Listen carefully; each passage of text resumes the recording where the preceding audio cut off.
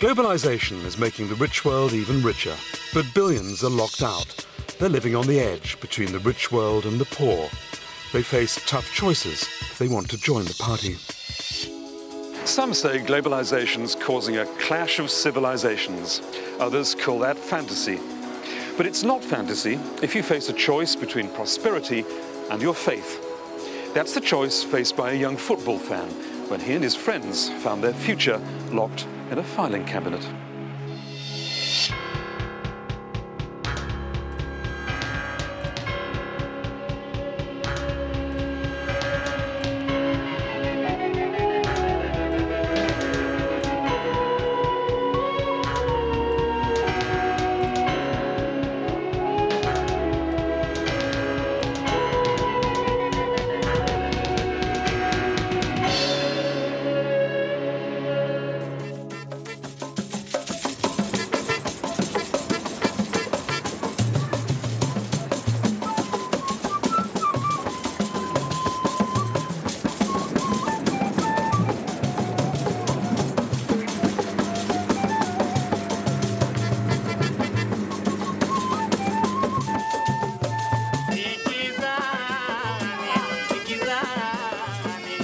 This is a story of an island on the edge.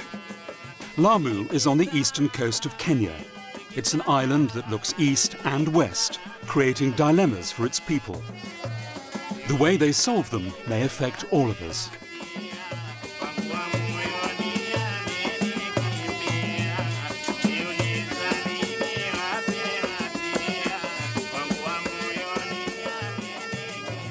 Lamu is poor. One ambulance of a sort, one car. But can its people overcome poverty without compromising Islamic values? It's a dilemma that's not easily solved.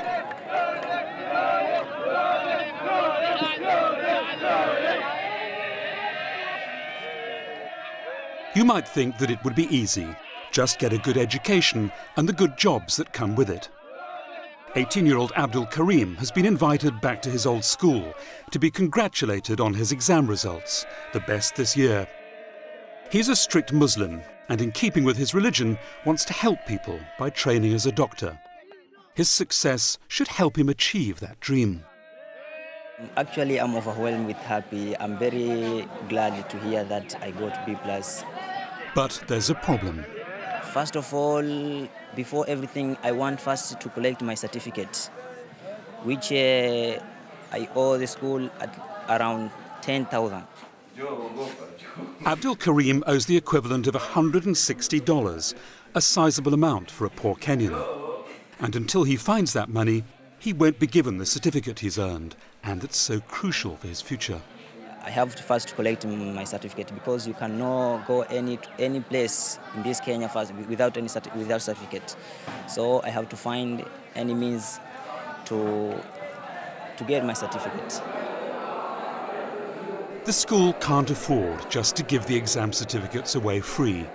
It has no dining tables or library, and subsidies promised by the government haven't yet arrived. It desperately needs the $32,000 it's lost because of unpaid school fees.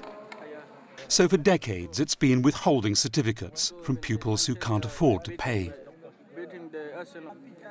There are some students who've passed through the school, some have passed well, but they have huge fee arrears, of which if we give them these certificates, it means the money will not be paid.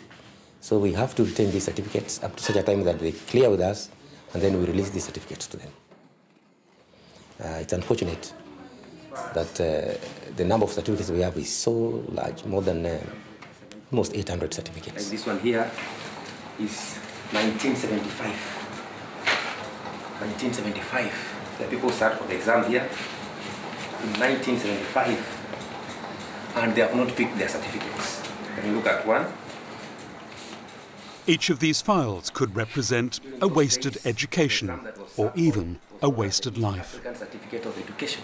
So without this certificate, there's no way you can get employed, or there's no way you can go to college because you do not have proof that you've gone through school.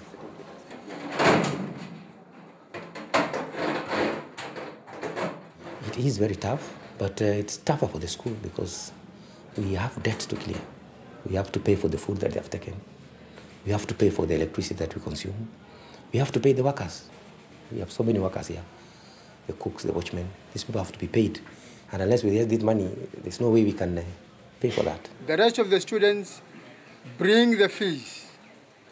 Remember, we still have some debts for last year. Some of you have not paid debts for last year. Leave alone for this year. We are not going to allow anybody who is going to have a fees balance. The best student of the year, Adbulkarim, is in danger of having his certificate locked away forever. He could start paying off his debts by working as a tour guide, but that's something he's not prepared to do. According to my faith, I will not work with any tourist. Some of them, they are really bad. I can tell that. So to me, I don't think if I will work with them, I will have rather become a madrasa teacher to teach students. It's a pity. He's a good boy. He's one of the best boys in the school. In fact, he has been position 1, I think, from Form 1 up to Form 4. Adbulkarim is a wonderful student. And he has been having fees problem, surely. And up to now, I think he has to pay like around 8,000 Kenya shilling or 10,000 Kenya shillings.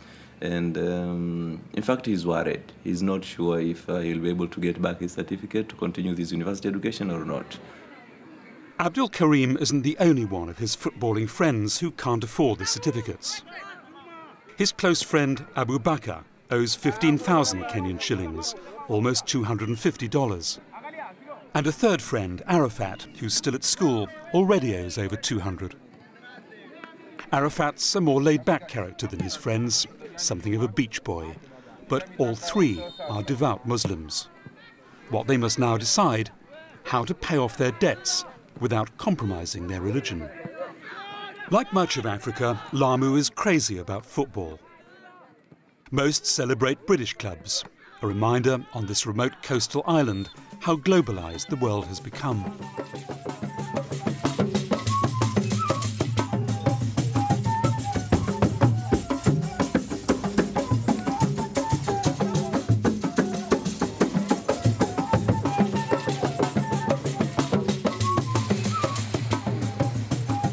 A few years back, graffiti lauding British footballer David Beckham competed with slogans for Osama bin Laden. There was even a local football team called Al-Qaeda. Now it's gone, along with the Al-Qaeda graffiti. Here at least, Beckham is on the winning side.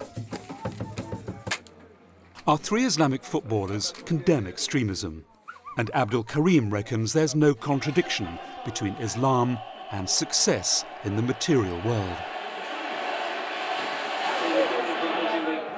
One day I'll become a great, talented and brilliant footballer, so as I can be taken to the nation abroad, far away from Kenya. When I play football, then I'll earn a lot of money. Because there are many Muslims who earn a lot of money, and it depends the way you spend those money. If you spend it nice, for example, to help others, to help poor, orphans, to build orphanage, or as a way to help students to get away from their fees balances, but to help salary, to build hospitals and such like things. So I admire to become, one day maybe when I become a great player. Being a star like David Beckham may be an impossible dream. But the Beckham lifestyle isn't totally out of reach. Aubergine, tomato, Greek salad, couscous with grilled vegetables. Lamu has become a haven for discerning tourists and a playground for globalization's new elite. Get rid of all of those. Yeah. For fashionable artists, princesses, racing drivers, Lamu is one of their best-kept secrets. They're attracted by chic hotels, the beaches and the wildlife. And tourism means the chance of an income. It's the major income earner for Lamu. You know, you've got the fishermen, because they bring in the fish for everyone, the crabmen, the local beach boys who take guests out on fishing trips, snorkeling trips, sunset trips. You know, because being no roads, everything is by boat. Can you hold him? I can. Put him down then. Put him down. There you go.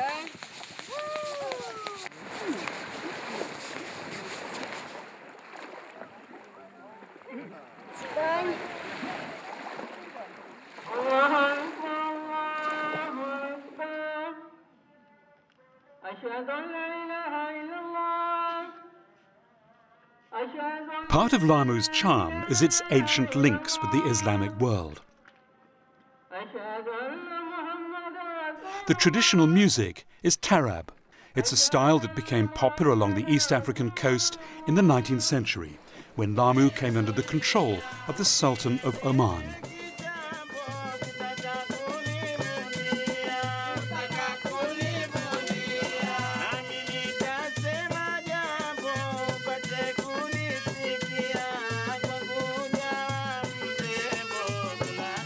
Lamu is still an island that looks not just to the west, but to Arabia, which is one reason why tourists find it unique. In the 70s, it acquired the reputation of a hippie paradise, an African Goa or Kathmandu. But Lamu's success as exotic destination presents its people with a fundamental dilemma. While they've nothing against ordinary law-abiding tourists like these, they still feel many Westerners are hippies or Rastafarians. Look at you! You look absolutely... Let's have you. I've got green eyes. Wow. Wow, you look beautiful, Ginny. Fantastic. With a ninja. We are ninja. It's actually very sexy. It is sexy. I might have to buy one. So many of Lamu's Muslims feel they have to choose between dealing with Westerners and obeying their religion. The local imam is also a baker, selling cakes to tourists. He believes the dilemma can be resolved if his fellow Muslims are clear what they want from the West. We want from Western their knowledge, but not their culture. Tourists are not so bad, they are not bad for us.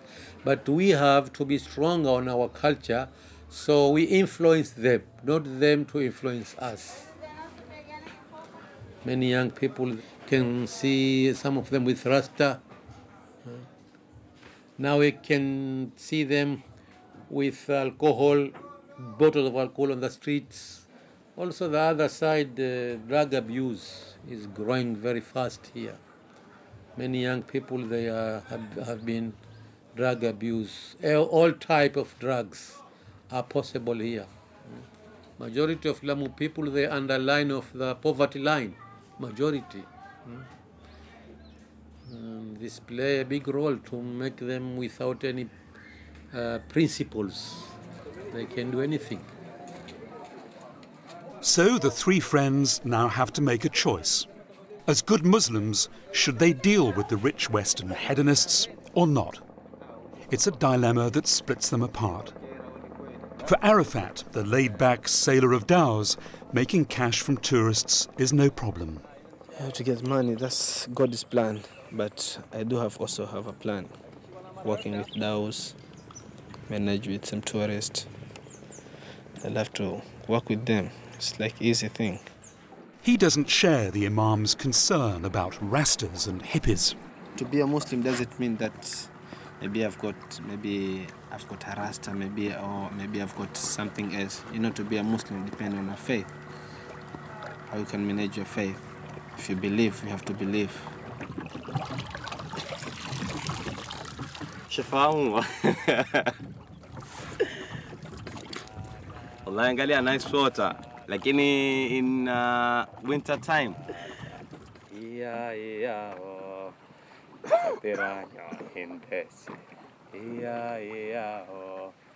Arafat would like to have a Western girlfriend, as some of his friends do. I can say whenever I get some girlfriend from Europe, it's advantage from me. That's it. it's an advantage. It was very, very, very unnormal for a girl to be a friend with a boy before marriage. Very, very unnormal. But now, according to the influence of media, films, tourism, it has to be very normal now. You can see many girls there talk openly. Somebody is my boyfriend, somebody is my girlfriend. And it is, before it was very shame. So at the moment, is Westernization winning and is Islam losing? Losing, of course. For people now, they cannot see any danger of this. They just see material and things like this. We have a responsibility, imams and religious leaders. We have a big responsibility to bring awareness to our people. They cannot see until we open their eyes, and then they can see the future. Of the three friends, Adbulkarim sides most strongly with the Imam. He doesn't believe the fundamental principles of faith can be managed. You know, we have been brought up by Islamic faith. And I think, according to Islamic point of view, it is against to work with tourists. Not to work with tourists to earn money and such like things, but the way they behave, those tourists. For example, the way they dress, the way they brought Western culture to our community. They have a lot of negative effect than positive. Some of the tourists brought drugs, which is very harmful to our community here in Lamu. I strongly believe in my religion, and I follow the rules of the religion, exactly. So Adbulkarim refuses to work with tourists, even though it could help him make the cash to buy his exam certificate and ensure his future as a doctor. Instead, this highly gifted young Muslim serves on a vegetable stall in Lamu's ancient market. Here he earns 50 Kenyan shillings, about 80 cents, a day. His friend Arafat reckons Adbulkarim's being guided by his own principles more than his religion. Yes, that's his own principle. Maybe he has got very limited faith. And maybe it's the way he managed to get some money is very, very little bit. But at the same time, maybe after he has got a lot of money, maybe he can change his faith. Adbulkarim works on the stand with his friend Abubakar. Abubakar is 20. He wants to become a language teacher. But he too must earn enough money to get hold of his certificate. Although siding more with Adbulkarim, he's doing so rather reluctantly. I like tourists, but my religion is not allowed to do that job. The three friends can't agree on how they should react to the tourists and their Western values. Their dilemma is a reflection of a wider debate in Lamu, and the stakes are ever higher. Foreigners are often so entranced when they set foot in Lamu and neighbouring Manda Island, they end up buying property here. I think these big houses are sad, personally, because they come, they have their holiday home, and then it sits empty for 10 months of the year. They maybe use it 2 months of the year. Lamu is being transformed as outsiders buy up beachfront plots and beautiful old houses. When Westerners offer millions of Kenyan shillings to spend on property, their money's even harder to turn down. The value of the houses is very high. It's not that people, they really want to sell their houses, but you are getting an offer that you can do something else and get out from where you are and be someone else. Most of the people now from Lamu are shifting in Mombasa because someone has his house maybe worth 1 million and someone come and give you 15 million. 15 million, you go to Mombasa, you can get 2-3 houses. One, you stay by yourself. 2, you take a rent and you say hasta la vista. For example, for someone like me to have a house in the beach, I want to enjoy the beauty of the view, the beauty of the breeze, the beauty of the nature. But if I'm not wealthy enough, I cannot enjoy those kind of beauty. You know, so that's why most of the beach properties belong to the foreign. Adbulkarim's less relaxed about Westerners buying friends and neighbours' properties, and he says he's not alone. Most of the people think very angry about them because maybe I have my relative, I have my neighbor. He wants a property or he wants a plot for such kind of money. For example, 2 million. And here comes a foreigner. He also wants a same plot of money for about 10 million.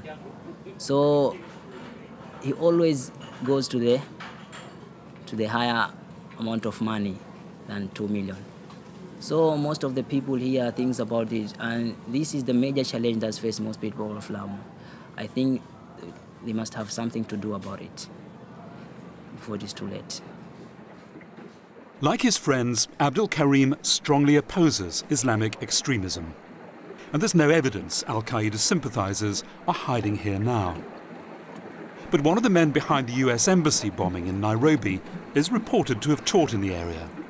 And Lamu is just 70 miles from lawless Somalia. So the US military has been trying to win hearts and minds with help for local students, including at one time Adbulkarim.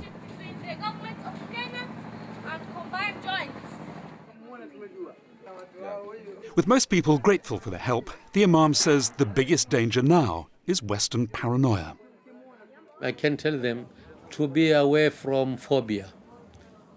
The problem of them is Islamophobia.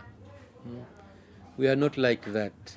They make from very little seed a very big tree. They are fear for nothing. We cannot cause a danger for anyone.